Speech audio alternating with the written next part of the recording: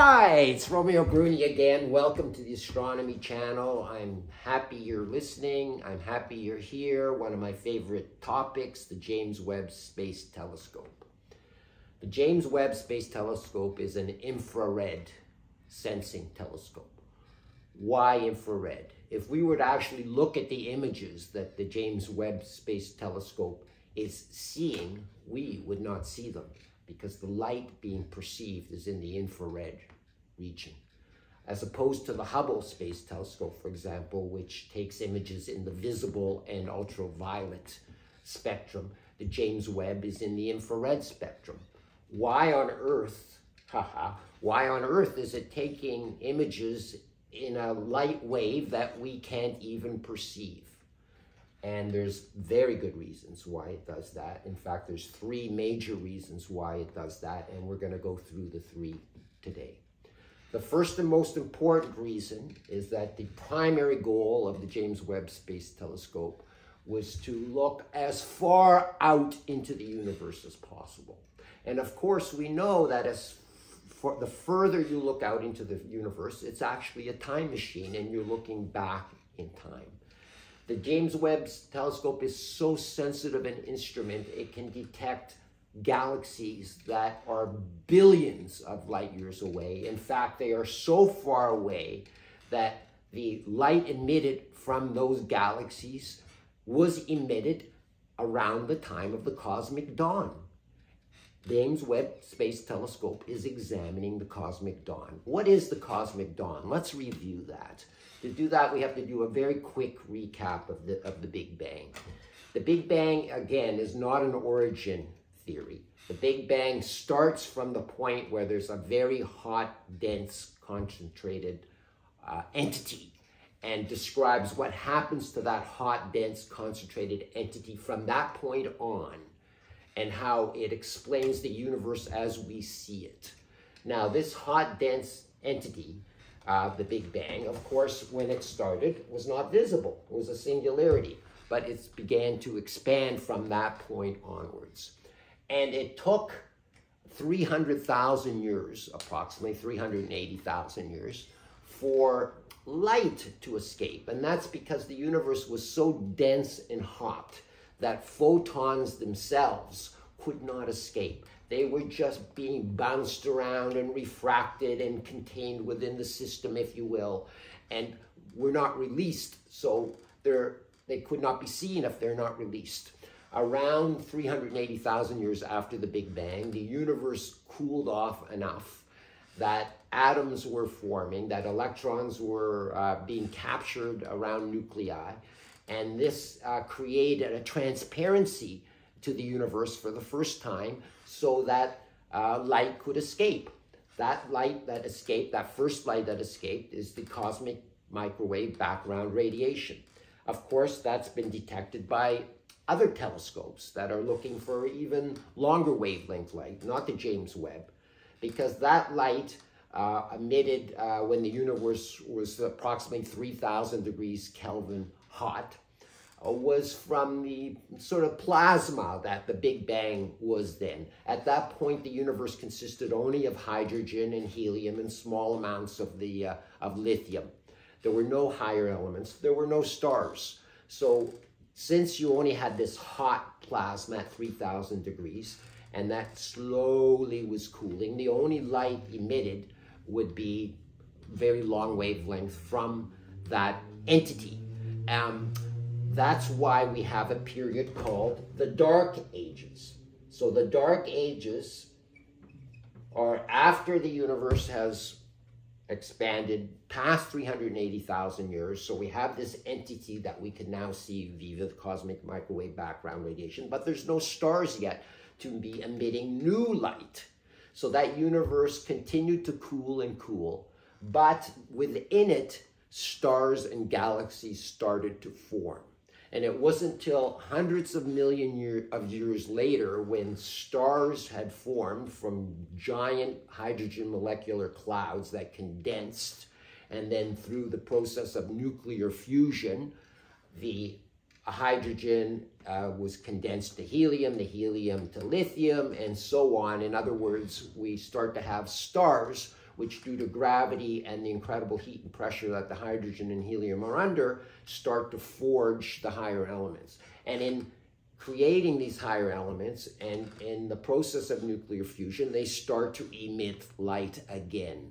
So we have the Big Bang, the light of the cosmic background radiation, no other light emitted, millions and millions of years of dark ages until we start to see the first galaxies that formed, that first stars forming again. And when the first stars formed again, new light started to be emitted from that universe. And it's that new light from these first galaxies that the James Webb telescope is looking at, i.e. the cosmic dawn. So why the infrared? Well, we have to examine infrared for a very important reason. Even though the light emitted by those galaxies way back when is probably very similar to the light emitted from galaxies nearby right now, i.e. across the whole spectrum of light, including the majority of the light in the visible spectrum. That, by the way, is why we see, the human eye sees the light as we do. It's because it corresponds to the maximum or the peak light emitted by our sun. Our sun emits most of its light in the visible spectrum, and evolution has designed our eyes to be best performing in the areas where the sun emits most of its light. So way back when the galaxies were emitting their light, they were normal spectrum of light that we have like from our present galaxies. In other words, lots of light in the visible range, lots of light in the ultraviolet range, etc. But because of dark energy and universal expansion, light that was emitted from galaxies, let's say 13 billion years ago, has had 13 billion years of universal expansion to deal with before reaching us. And this universal expansion creates a kind of a redshift that we term cosmological redshift. It's very similar to Doppler redshift in certain ways, but isn't in many. It's not anything to do with velocity per se. It has to do with the actual expansion of space, mainly between galaxies.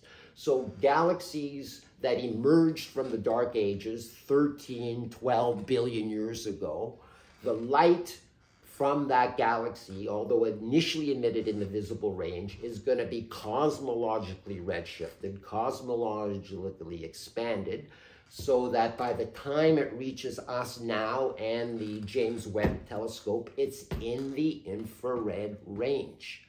In other words, you would not see it with a visible telescope. The wavelengths have simply been expanded and stretched out of the visible range and back into the infrared. So if you want to see galaxies near the cosmic dawn, that light will now be in the infrared range. So it's the only way to do it. How much it stretches, I'll give you an example. We call Z sort of the distance back into the universe. It's a sort of a time measure. And the Z is equal to, Z plus 1 is equal to the wavelength of the observed light that we catch now versus the wavelength of the light when it was emitted. So for example, galaxies so far away such that when their light was emitted, let's say the wavelength is 2000, or when we observe it now, it's 2000 angstroms. And when it was emitted, it was very short. We'll say it was in the ultraviolet range, let's say 400 angstroms. So 2000 divided by 400 equals 5. So Z plus 1 equals 5. So Z equals 4. So Z equals 4 would correspond to light that has been stretched 5 times its length that it started out from. That would correspond to 12 billion years ago, or 1 or 2 billion years after the Big Bang. The furthest back we've seen is Z's approximately 12 to 14, and in that case we were actually seeing galaxies, and the light emitted from those galaxies were only 300 to 400 million years after the Big Bang. So very, very close back to the cosmic dawn. So again, we need the infrared because the light now that we see has been shifted into the infrared by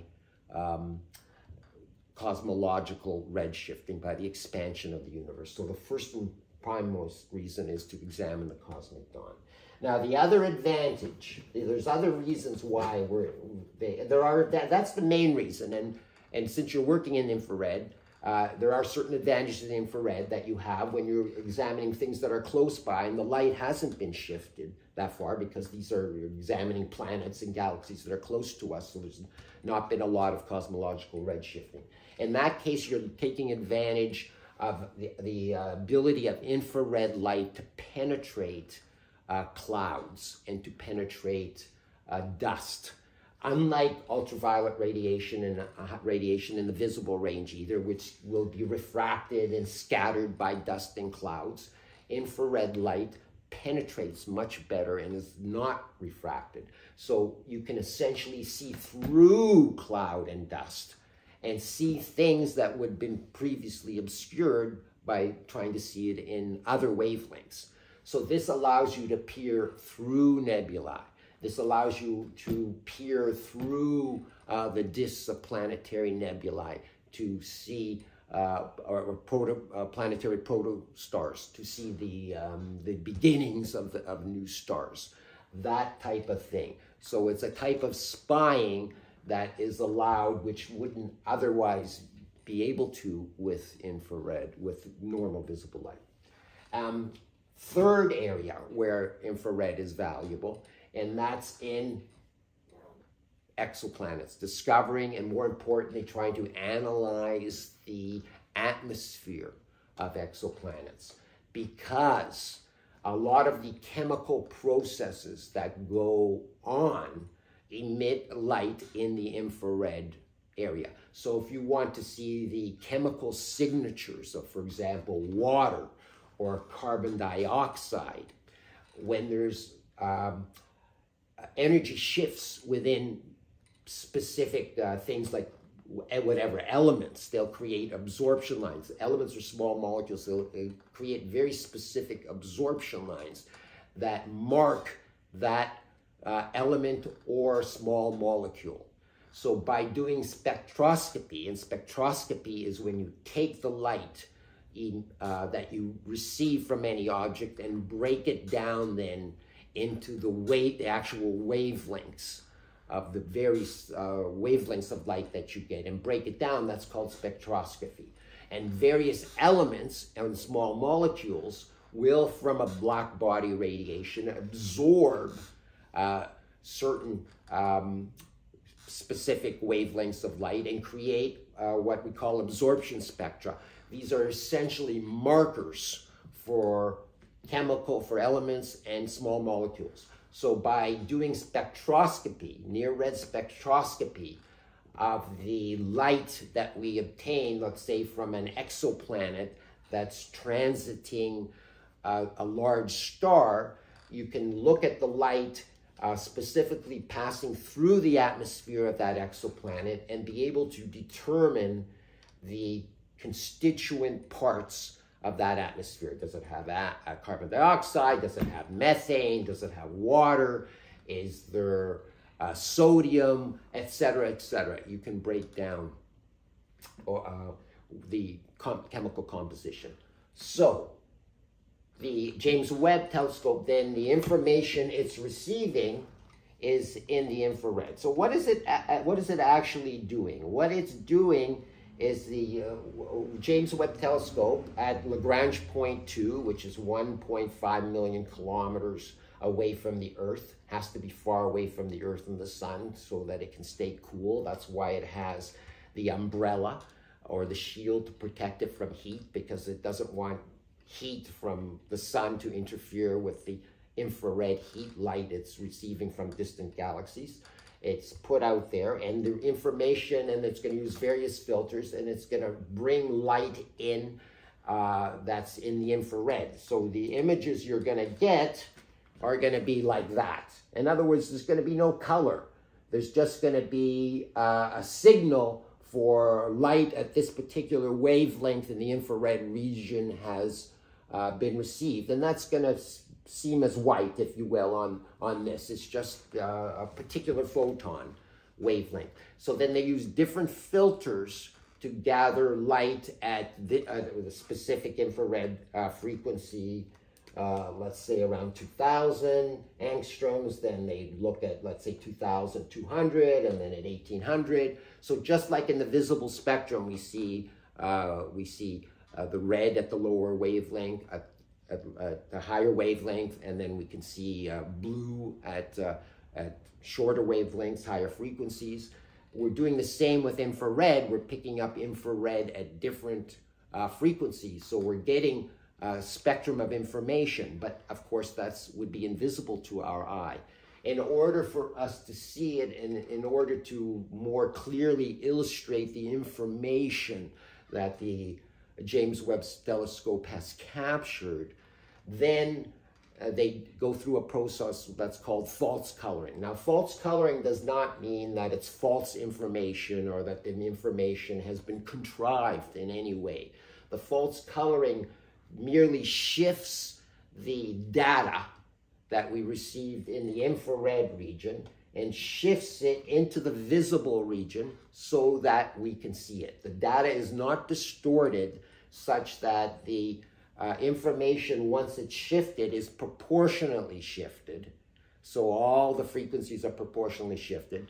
And that way, that gives us more visual information that we can take in, because the red light for the longer wavelength will be visible to us versus shorter wavelength, higher energy light that will be colored up into the blue range, and we can see. So we can actually see with our own eyes more information than we could without the colors. So it's really a way of just expressing the information more clearly. In terms of the cosmic dawn, that expression, you may interpret that as actually bringing the light back to wavelengths that they were when they were first emitted. It's almost eliminating, if you will, the expansion of space and the shifting of light out of the visible range. So you can almost, in essence, see the galaxy as it was emitted light long ago. I'm going to show you just a few photographs here of various things. Of course, the typical kind of photograph that James Webb is taking like that, that's when you're looking for cosmic dawn stuff, and in which case you point the telescope at an area of space and look and hold it steady and try to capture the light from as far distant objects as you can. And then, for example, in this case, you're seeing a little smudge, which when expanded shows a sort of reddish galaxy. And that is like a very, very distant galaxy. And it's been colorized, of course, false colored up, because it would only appear as like infrared light to us. So again, images of deep space, and you'll notice another subject, you see all this gravitational lensing where you can see one galaxy and numerous images of the same galaxy because it's been lensed by whatever on the way to you, so you can see multiple images of it. So that's searching for the cosmic dawn. Of course, these are examples of James Webb versus Hubble, looking at near objects, at nebulae. You can see with the Hubble, you see nice structure, but you don't see the stars and the detail in behind that you see with the James Webb, and that's because the Hubble is in the visible range, and the stars in behind are being obscured. But meanwhile, the James Webb, using infrared, is able to peer through the gas and dust, etc., and see stuff that the Hubble couldn't see because infrared penetrates clouds. The famous pillars of creation, again, the Hubble versus the James Webb. With the James Webb, you'll be able to peer through dust and gas. Again, Hubble versus James Webb, peering through dust and gas. Here's examples of spectroscopy that's obtained on planets and things, where you analyze the light and looking for absorption spectra, and you can determine the atmosphere of exoplanets. And of course, it's also used in the same way to examine planets in our solar system. This, for example, is Jupiter looked at in the infrared light. You're going to be able to see through the cloud and dust, a lot of the cloud and dust on Jupiter, and pick up details that were previously obscured. Again, Hubble versus James Webb. James Webb peering through and seeing more details of Jupiter. And of course, it's not just for Jupiter. Here we have an example of the planet Neptune, Voyager versus Hubble versus James Webb. You can see with the James Webb, we can actually see rings around Neptune that weren't very visible with the Hubble Space Telescope. So to summarize, an example of planetary nebula, Hubble versus James Webb, being able to look through the dust and gas. So to summarize, the James Webb Space Telescope is looking at light that to us would be invisible. And that light is in the infrared region, and the major and primary reason it does that is because that light from distant galaxies has been shifted from the visible range to the infrared range because of universal expansion. And the only way to see that light now is to try to see it in the light that it exists in. In other words, it's in the infrared. It's no longer in this higher region. So you wouldn't see anything at those higher levels that's been stretched out of that. So if we want to see the cosmic dawn, you have to go infrared. And there's other advantages to infrared that are sort of like ancillary and lucky to have, but aren't the primary reason. I hope you enjoyed this. See you again soon. I'm Romeo Bruni. Ciao.